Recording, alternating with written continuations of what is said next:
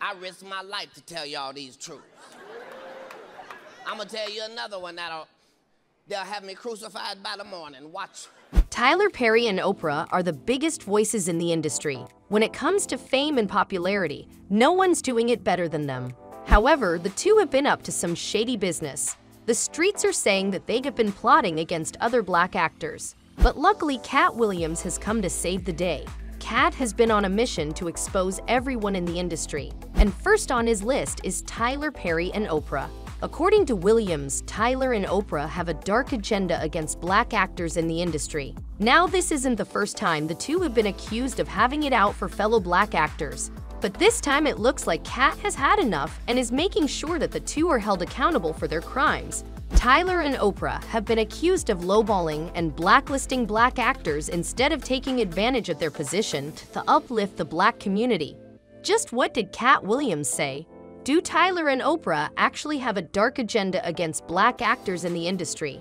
Welcome back to Star Spills, where we will talk about how Katt Williams exposed Tyler Perry and Oprah's dark agenda against black actors. But before we give you the tea, make sure to give this video a big thumbs up and subscribe to our channel for more videos. Katt Williams has made a name for himself by saying things that others won't. When he became aware of Oprah and Tyler's sinister plans, he just couldn't hold back. Instead, he made it his personal mission to not only expose them, but also anyone who planned to harm the black community. Now, Oprah Winfrey is an American host and television producer. She started her career as one of the youngest news anchors. Her show, The Oprah Winfrey Show, is iconic, where she goes on to interview celebrities, discussing social issues like cancer and charity work. Winfrey has also produced and co-starred in the miniseries The Women of Brewster Place. Safe to say, she owns the game. However, Oprah's also been busy with other stuff while making her mark in the industry, and that's bringing down other black women. An American comedian and actress, Monique knows about it all too well. It started back in 2009 when Monique was supposed to do a press tour for her film Precious. Surprisingly, the film was co-produced by Oprah and Tyler Perry. The original plan was to do this tour after the Oscars because the producers wanted to take full advantage of all the hype revolving around Monique's nominations. She even won an award for Best Supporting Actress for her role in Precious. And the winner is Monique in Precious, based on the novel Push by Sapphire.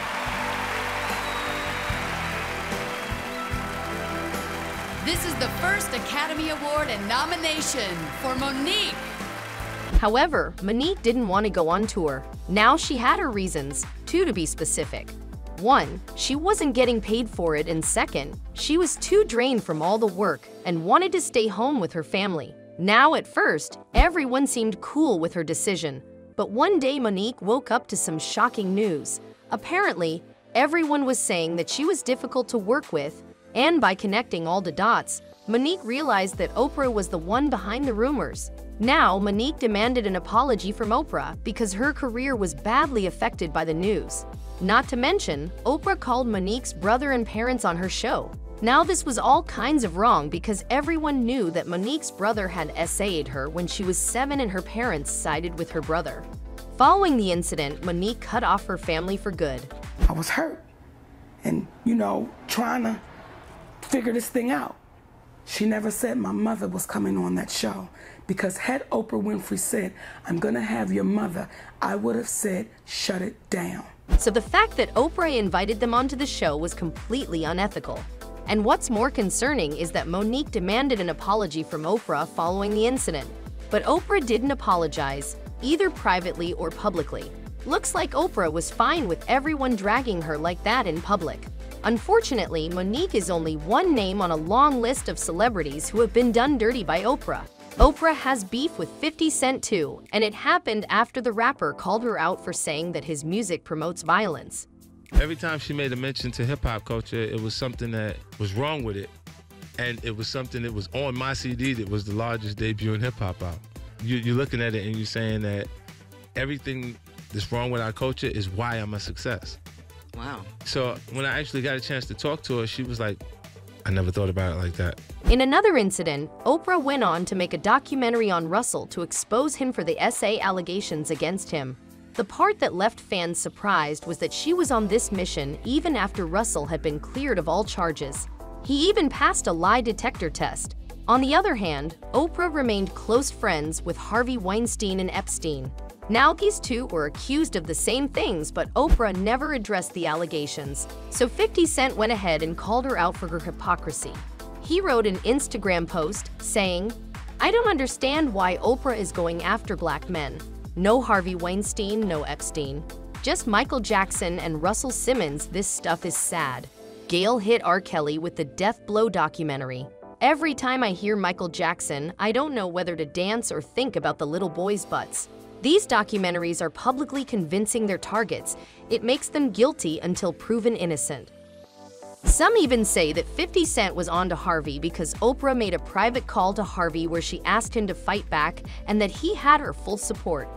Let's talk about what's happening with Harvey Weinstein. I know you posted on Facebook already, but you haven't kind of spoken yet publicly about what's going on. I think that this is, I'm always trying to look for the rainbow in the cloud, whatever is the silver lining.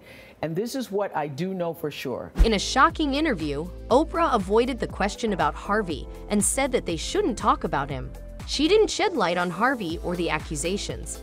Instead, she went on to talk about how the entire incident was a watershed moment. 50 women coming forward, that it's a watershed moment. And what I do believe is actually happening is that, first of all, it's triggering a lot of unreleased pain, repressed anger, guilt, and suffering that a lot of women have had. It's kind of baffling how Oprah didn't waste a second to bash a black man and yet stood by a white man for years. With all the evidence laid out, it's kind of hard to ignore Oprah's hidden agenda against other black artists. It's like she wants to maintain her power and control and doesn't want anyone to take her spot. Well, that ain't healthy competition. And Katt's pointing it out. And you might as well stop fucking trying. Oprah Winfrey done made $9 billion goddamn dollars, and motherfuckers still be talking shit about Oprah with you should be able to kill a motherfucker just by saying $9 billion in their direction. Just $9 billion, nigga, $9 billion.